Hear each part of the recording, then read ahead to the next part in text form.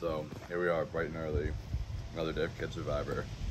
I've been up all night, running the scenarios in my head, doing push-ups, bench presses, just puzzles, reading about this sham KD Jaylen Brown trade. But today's day 2. We have at least 3 strong. I've already, as soon as I got here, Bobby was in my ear talking about Tyler and Matthew are gunning for the Nayers, not us. I didn't know who the Nayers were, but that's Brooke and Casey.